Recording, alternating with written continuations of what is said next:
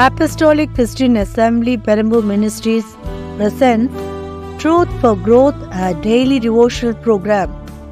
God bless you as you prayerfully listen to this brief biblical teaching for your spiritual growth. Now, Pastor Adam Samuel Ingleton will bring to you the infallible Word of God. Greetings to you in the sovereign name of the Lord Jesus Christ.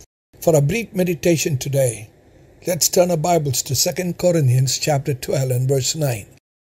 He said unto me, My grace is sufficient for thee, for my strength is made perfect in weakness.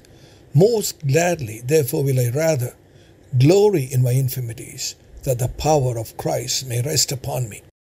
Let me explain it to you from the Hebraic perspective. We know the context of this verse very well. Apostle Paul had a thorn in the flesh, and he asked God to remove it 3 times, but God said, My grace is sufficient for you, for my strength is made perfect in weakness. What strength in what weakness? This is what we are going to learn this morning. When Apostle Paul heard this from the Lord, immediately he says, Most gladly I will glory in my weaknesses, so that the power of Christ may rest upon me. Friend, I call this blessed weakness. What I'm going to say to you this morning may appear to be strange to you, but this is the truth. You may ask me, how can a weakness be a blessed weakness? How could Paul say that he most gladly glorifies in his weaknesses? We will gladly glorify only in good things, isn't it? Was this weakness a good thing? Yes. Listen to this carefully.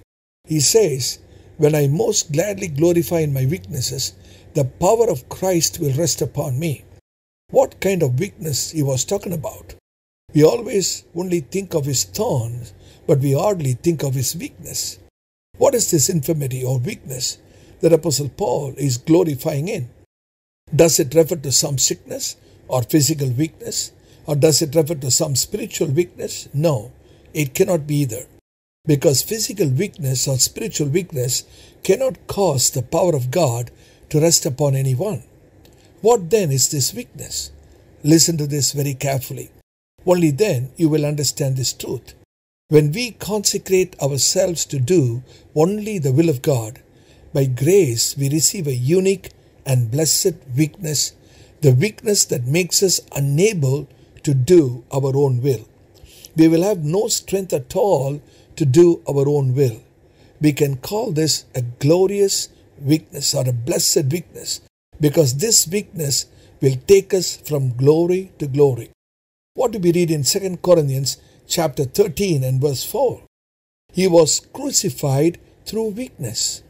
Can you just imagine the Lord Jesus Christ was crucified through weakness? Can you imagine the weakness of the Lord Jesus Christ? What was this weakness? It means Christ was weak to do his own will when he was in the flesh, when he lived here on this earth as a man. Lord Jesus Christ said in John's Gospel, chapter 5 and verse 30, I can of mine own self do nothing. Some are mighty to do their own will. Thank God he has not called many mighty. See what Paul says in 1 Corinthians chapter 1 verse 26. For ye see your calling, brethren, how that not many wise after the flesh, not many mighty, not many noble are called. When we consecrate ourselves and decide not to do our own will, then the grace of God will come with a divine strength on our weak body so that we can do the perfect will of God. The divine strength will make us weak to do our own will. Dear child of God, do you have this blessed weakness which the Lord Jesus Christ, St. Paul and many other saints had? If not, why don't you consecrate yourself right now to do only the will of God for the rest of your life, so that God's strength may be perfected in you, so that the power of God may rest upon you, so that the grace to do the will of God may be bestowed upon you. Paul says in 2 Corinthians chapter 12 and verse 10, When I am weak, then I am strong. What is the meaning of this verse? Many believers do not understand this.